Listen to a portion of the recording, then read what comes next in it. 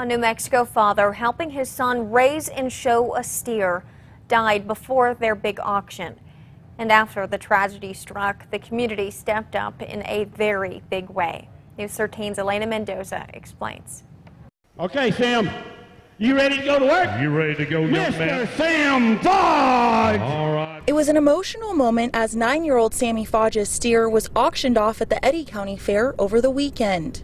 Just to watch the people get up and just start clapping, just start supporting the moment he walked in that ring. 7,000, 8,000, give me 8. His father, Paul Fodge, was an Eddy County Sheriff's deputy who passed in June. Wearing his late father's swap pin, he walked around with a steer the two set out to raise back in October, bidding going on for minutes. The numbers kept rising, and it kept going.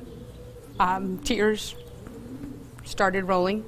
When it hit 20 in the 20s, I think at that point I looked at Sam.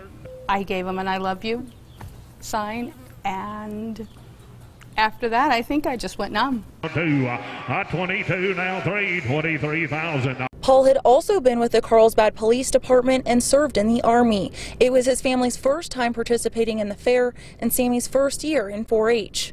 Paul and I wanted to teach him that you had to work hard to get there. 31 now, 32,000. Sally Fodge says Paul and Sammy bonded over the steer they named some more, going out to feed and bathe him together. 49 now, 50,000.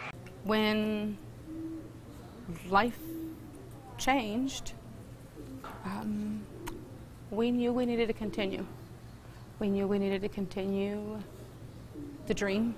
His hard work and dreams culminated in some more, selling for $56,000, the normal market value about $1,300. 57,000, 57.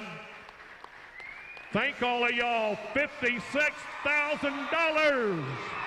Overwhelmed with the amount of support and the love that this community had given us. Paul is very proud of Sammy. In Artesia, Elena Mendoza, KRQE News 13.